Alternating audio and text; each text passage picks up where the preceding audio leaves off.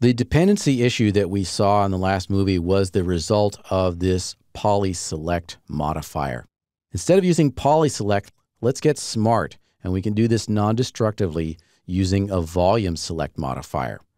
So I'll select the polyselect modifier and remove it from the stack. And that's done by clicking on the trash can icon. Remove modifier from the stack. Boom, it's deleted. Now, ironically, when we did that, we deleted everything because this delete mesh modifier up here is operating on the entire sphere. Let's just disable that for a second. And now we want to add a volume select modifier. If we have the sphere selected, then the volume select will be placed directly above the current modifier. And that's the rule. The modifier you add will always be stacked above the currently selected one. We'll go into the modifier list, and we want to find volume select. And it's here under selection modifiers, vol select. Okay, activate that. And we get a box, and that is currently selecting everything. If we turn our delete mesh back on again, our geometry disappears. All right, let's manipulate this box to define the volume or the region in which we want this delete mesh modifier to operate. Go into the volume select modifier and open up the little arrow. And we have sub-object types here.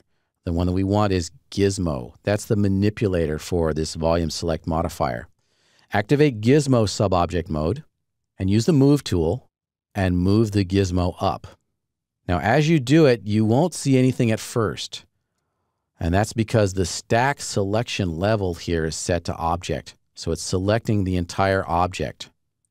But let's switch this over to face. And now as we move our volume select gizmo up and down, we can delete everything that's enclosed within that volume. And we can also do things like scale it.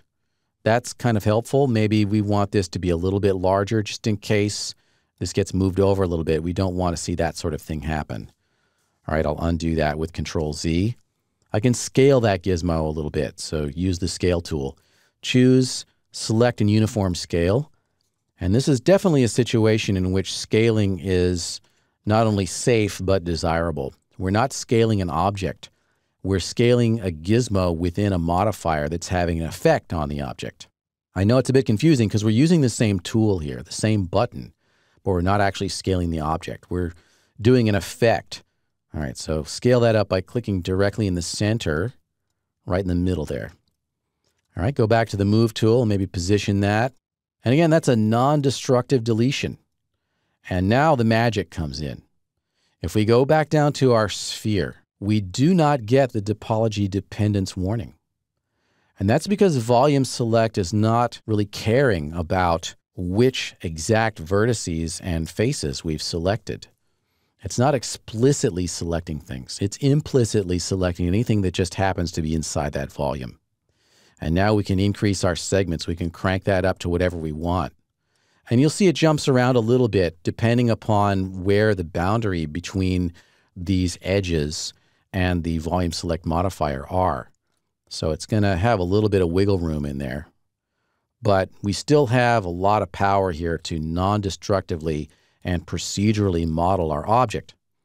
All right, so let's say I want this to be a value of like 72. Very cool. And this is not an explicit editable object. In other words, it's not an object in which we have predetermined the position of every point on it. It's not been baked out to an editable mesh or editable poly. This is an object that is completely procedural and is built up from very simple instructions. When I save this scene, I'm not saving the positions of every vertex on the object. Rather, instead, I'm saving these simple instructions.